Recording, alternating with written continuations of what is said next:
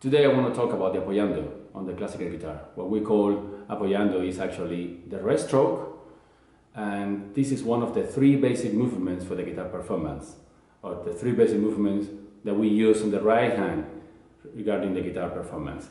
Apoyando is the most natural movement, as the word means, as the meaning of the word apoyando is to lean, so to rest on the upper string in this case, or to lean on the guitar, or to be resting without using force, but just the weight of your body. So this is what apoyando is about.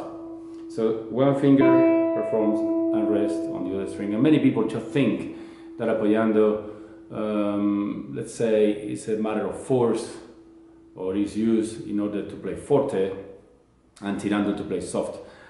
Or I heard people commenting that apoyando is not good to be using fast passages. All this is actually fake, because the apoyando is the most natural movement, as I already said, and we develop a force in this direction, and the second string in this case offers a resistance or an opposite force to stop the movement. Every force develops an opposite force and igual, like Newton said in his book that came out in 1687. According to that rule, you may understand that the most natural movement and convenient and supplying us or giving us the relaxation needed in order to perform is the apoyando. So you can see that the finger stops there, and in a fast apoyando, also the finger stops in all the time, going up to the next string.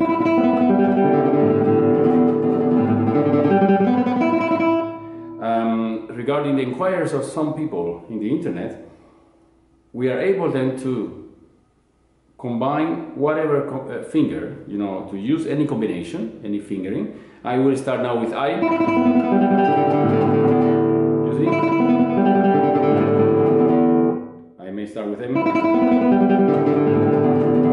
And up onwards, from up to down, or from the low string to the high string, I also can start with I, as well as with M.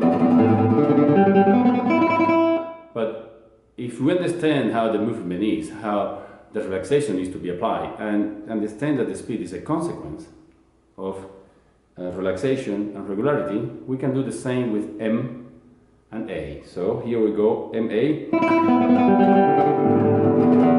You see, starting with M, and from here down, again.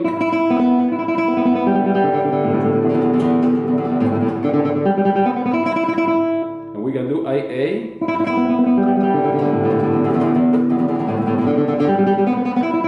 Now I try to put the video in slow motion.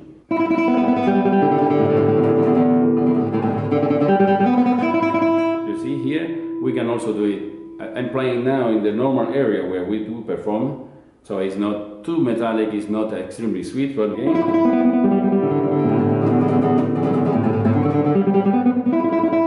You can see now that apoyando is not a movement that we use only for forte. That's wrong. We can actually apply the same sound if I have M tirando. You're going to see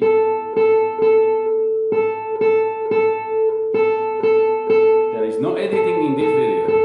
You see, and the editing you will see is too short, the recording, because it has been quite long. So every finger, if we go down with the ring finger, and then you're going to be able to have the same tone. If I go metallic, or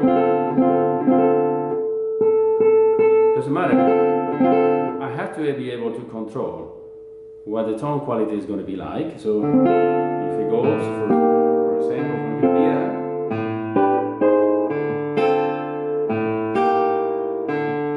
it's not ugly.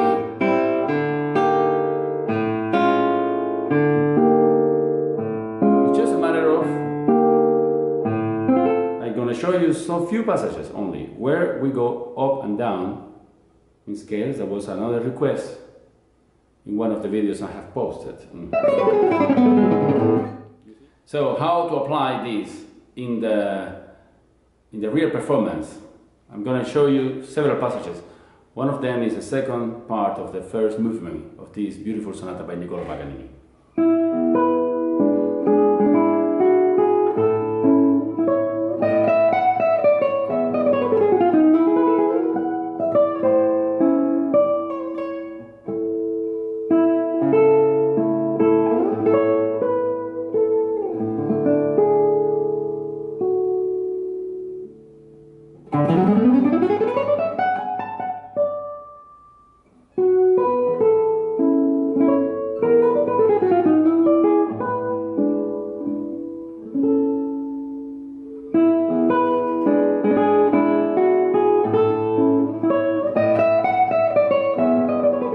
Another question that was placed a few days ago was about if the fingertips are lifted, are bended or not.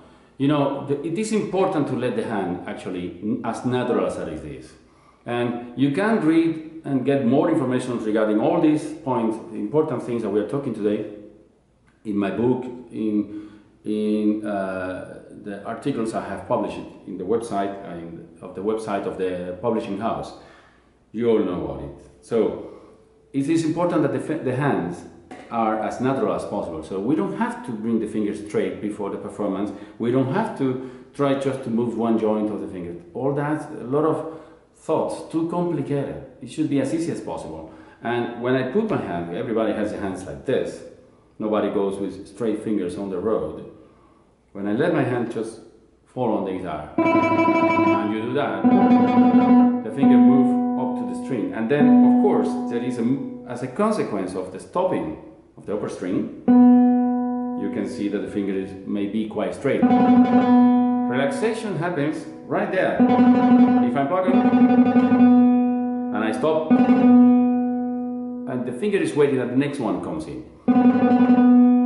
So you may see that there is an angle here and that these joints are straight, but this is as a consequence. It's gonna be relaxed, and it cannot be before the performance. It is a difference, or there is a big difference, if before plucking I am like that. You got to understand that speed is a consequence of relaxation, and we can actually use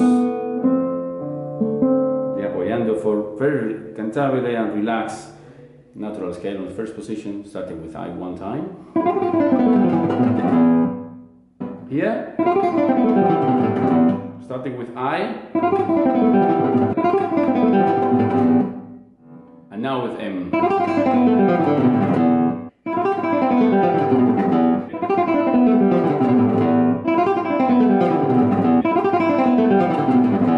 Starting with M and introducing ring finger.